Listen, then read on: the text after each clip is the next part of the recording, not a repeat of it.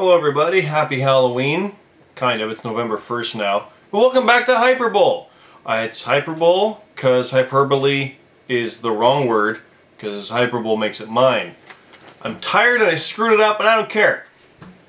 Halloween was cool. I dressed up as the Undertaker. I'm ironically now wearing a CM Punk shirt, but I got out of Fury. Yes, it's a couple weeks late. We wanted to see it, but kind of skipped out on it the first week, and then saw John Wick last week. And by that point, we'd heard a lot of good stuff, so decided time to finally check it out and go see it.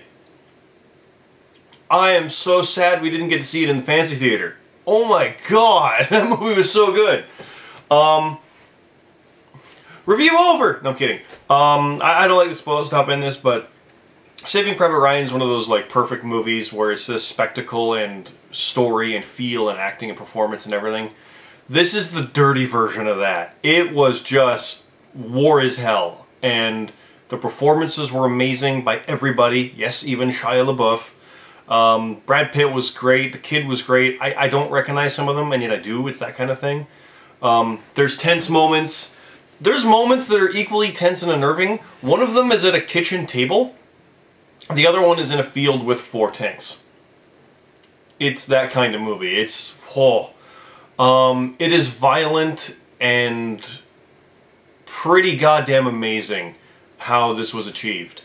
And just like what they were able to achieve with it. It was just visceral.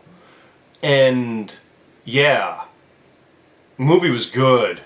Go see it. It's, for thinking that Hyperbole was dead until like November, we got 2 good ones in October. So all I can say is go see Fury. You've probably seen it by now already, but one of the best war movies I've ever seen. Admittedly, I don't see much, but that's saying something because this is a good one. So absolutely go see it. 100% recommendation by all means. See it before you can't.